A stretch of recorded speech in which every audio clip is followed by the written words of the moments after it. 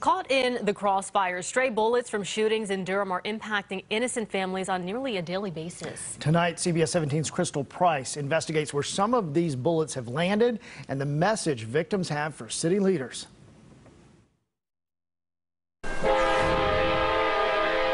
I've lived in Durham.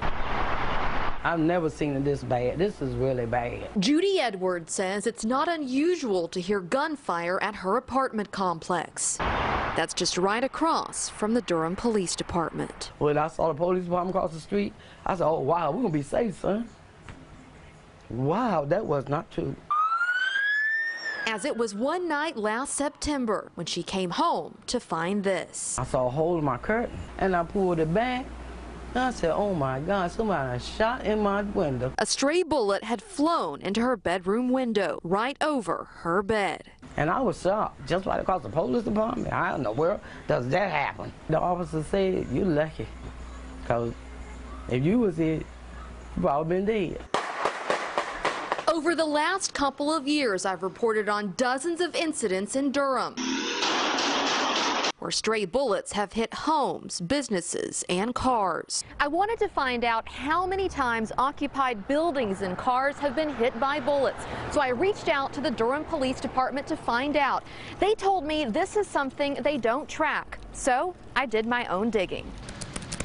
Using a spreadsheet of shooting events provided by the Durham Police Department, I used those case numbers and looked up every single report of vandalism involving a shooting from 2020 through September 2021 on the city's open data website. I printed out and reviewed every report. Some of the places hit by bullets: a doctor's office, a food bank, and a youth career center. In the heart of downtown Durham, bullets also hit a luxury apartment, a new office building, and even the Durham Police Department's headquarters was hit by a bullet last September, costing the police department $4,000 in damage.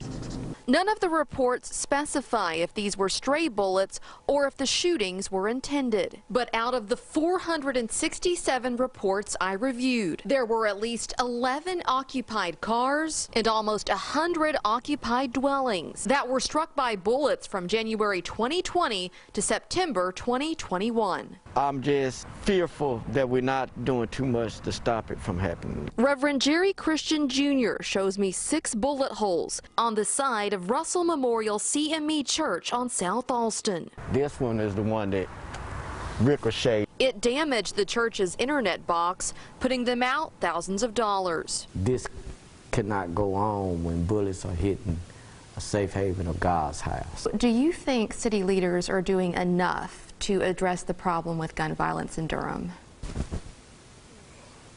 No.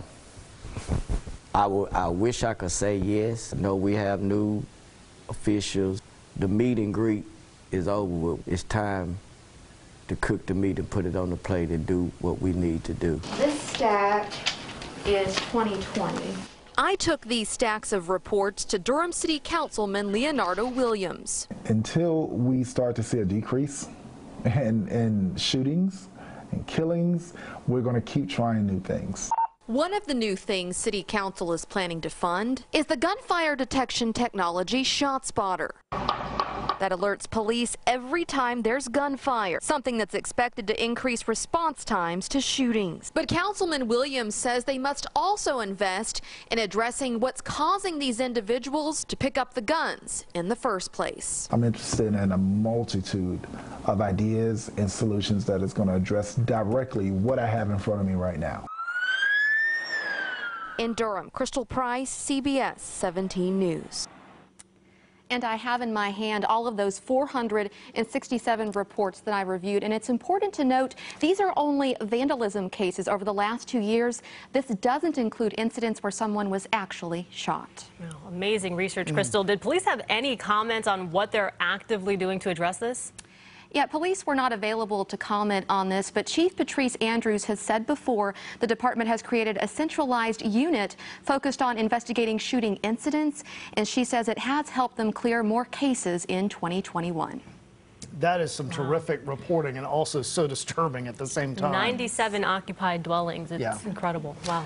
Crystal, thank you. Thank you.